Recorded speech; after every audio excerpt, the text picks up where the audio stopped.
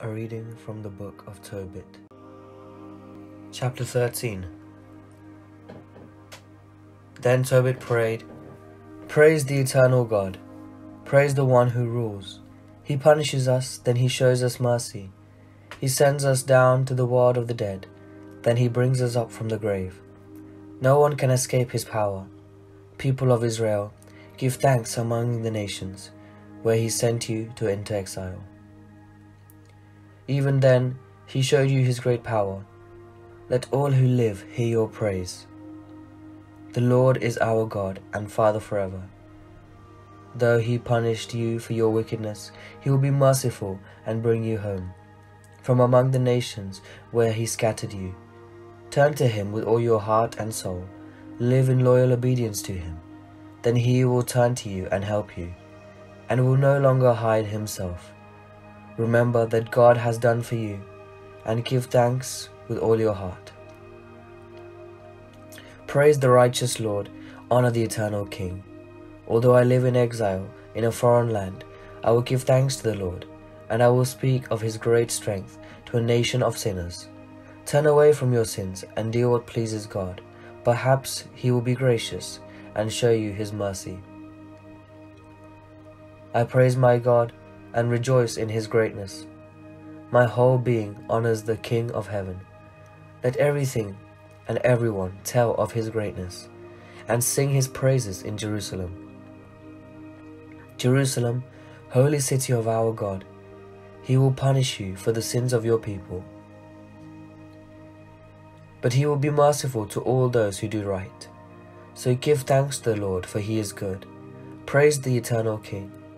Your temple will be rebuilt, and your people will be happy again. May the Lord make all your exiles glad. May he take care of your suffering people, for as long as time shall last.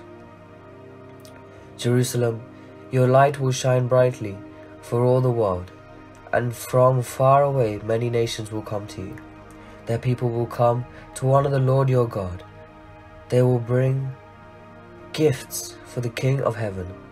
In your streets, many generations will sing joyful praise. In your name will endure forever as God's chosen city. A curse will be on all who make threats against you, on all who destroy you and tear down your walls, on all who demolish your towers and burn your homes. But all who honor you will be blessed forever. Rejoice, Jerusalem, because of your righteous people. They will be gathered together from exile to praise the Lord of the ages. Happy are all those who love you and are pleased to see you prosper. Those who mourn over you, suffering now, will one day be happy. Your happiness will bring them joy forever. I praise the Lord, the great King. Jerusalem will be rebuilt, and will be his home forever. Jerusalem, how happy I will be when my descendants can see your splendor and give thanks to the King of heaven. Your gates will be built with sapphires and emeralds, and your walls will be precious stones. Your towers will be made of gold, and their fortifications of pure gold. Your streets will be paved with rubies and precious jewels. Joyful songs will ring out from your gates, and from all your houses people will shout, praise the Lord of Israel. Jerusalem, God will bless your people, and they will praise his holy name forever." With these words, Tobit ended his song of praise.